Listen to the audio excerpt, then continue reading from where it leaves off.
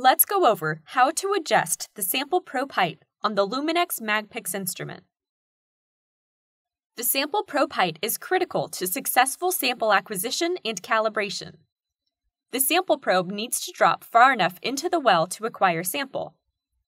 A probe height that is set incorrectly, that is, set too high or too low, may inhibit sample acquisition and lead to insufficient bead count, or result in air bubbles being introduced into the system.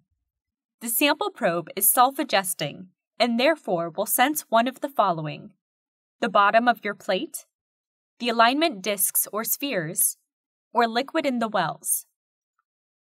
Because the probe will sense liquid in the wells, you must ensure there is no liquid in the well during sample probe height adjustment in order to set the probe height accurately. To perform the probe height adjustment, from the Exponent software, navigate to the Probe and Heater tab, which can be found from the Home page or Maintenance page.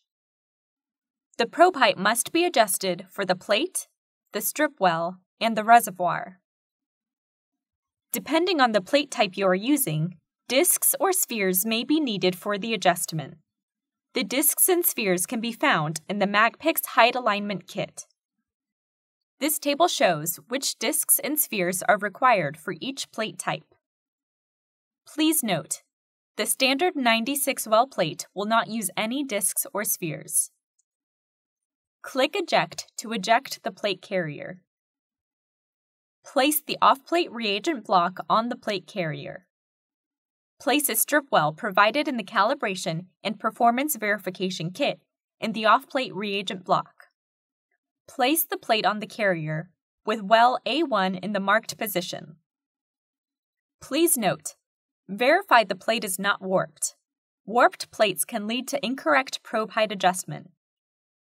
In Exponent, click Retract to retract the plate carrier. To set the probe height for the plate, click the D6 checkbox above the plate layout. This selects the default well for the probe height adjustment as indicated by the green pin. You can adjust the well location by clicking on a different well within the plate. Click the SD1 checkbox in the strip well section. This selects the default well and is marked by a green pin. In the reservoir section, click the RB1 checkbox to select the default. The green pin will indicate the selection. Type a name for the plate in the plate name box. When you calibrate and save the probe height settings for all three areas under a plate name, the areas retain the calibration. Click Auto Adjust Height. The probe adjusts itself to the selected locations and the new settings are saved automatically. Please note, the sample adjusts the distance from the bottom of the plate, alignment discs, or spheres.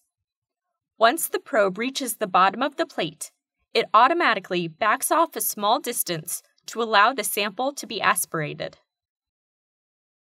After the sample probe height adjustment has been performed, click Eject to eject the plate holder. If you use alignment discs or spheres, remove them from the plate. We have successfully adjusted the sample probe height on the Luminex MAGPIX instrument.